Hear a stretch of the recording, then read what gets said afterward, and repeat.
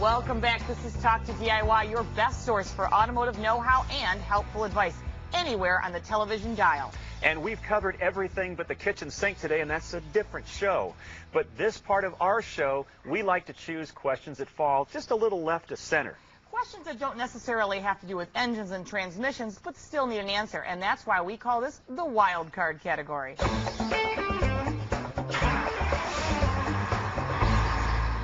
Paul is on the phone from Somerville, Tennessee with an interesting question. Hi, Paul. What's your question? I've been looking everywhere on information on how to make my own LED brake lights that will fit my car. I found tons of pre-made lights, but usually in sizes that won't fit. Does anyone know how to do this or can point me to a how-to site that will explain in depth the wiring and all that's required?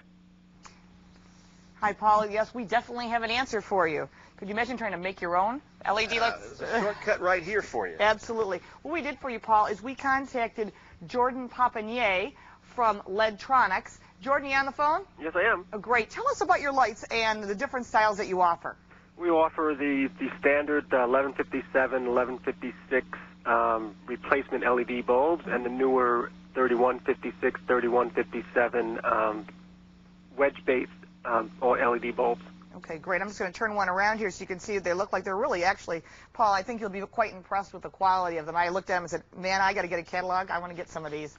But even better, Steve, you put some in an assembly. Well, you're right. I have to give credit where credit's due. Our pit crew did this behind the scenes, prepped this lens for us with a toggle switch so I can flip it on. You can see the lights turning on. What you see right here, you can see they're on and off, pretty cool, and just like it would be in your vehicle. Now, what I want to reveal to you is what goes on behind the scenes here. Let's flip it around and show you what you would have to do if you wanted to replace these bulbs in your own car. And I agree with you, Lauren. I'm going to be doing this. I have the conventional bulbs in my car. They're the standard filament types like this, a single or double filament. Double filament if you have brake lights, the 1157 bulb. And what you need to know is the LED lights fit right in to the same socket where your original conventional bulb fit.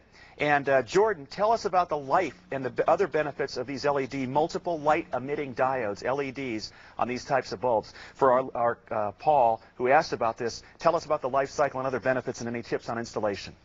Right. Well, like I said, it's a direct replacement, so the bulb envelope size is pretty much the same size as the 1157 or 3157 or 6 type bulbs. The LEDs, like we said, were light-emitting diodes, which is a semiconductor chip, which is encased in epoxy, so it can withstand all the vibration you can throw at it, literally and figuratively, so it lasts 100,000 hours. And that's the important thing that everyone will appreciate knowing is they can last many more hours and years than your standard lamp and take you down the road with more help. Paul, Jordan, thank you for that. And Paul, that'll get you down the road. I'm going out and buying some of these bulbs next. And now we won't have to make them anymore. How about that? Absolutely.